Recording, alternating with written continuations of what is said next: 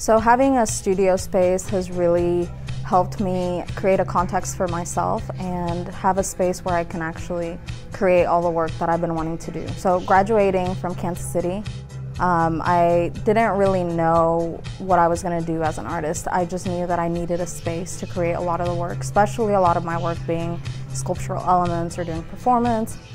You know, primarily what you want to do is create work, and that's where you are the happiest. And so what I started to do at that point was really kind of try and make some room in my home to make a studio space. And so I started doing a lot of the revisiting to the reading and writing that I was doing, and I started to create some more work.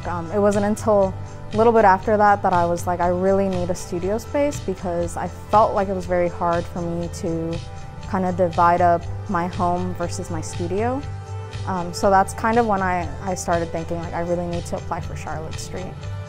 While I've been here, I've been able to really focus on creating my work, but also networking. And I think that's something that I had a hard time before. It's something that they don't really teach you at school, you know, in art school, like how to network.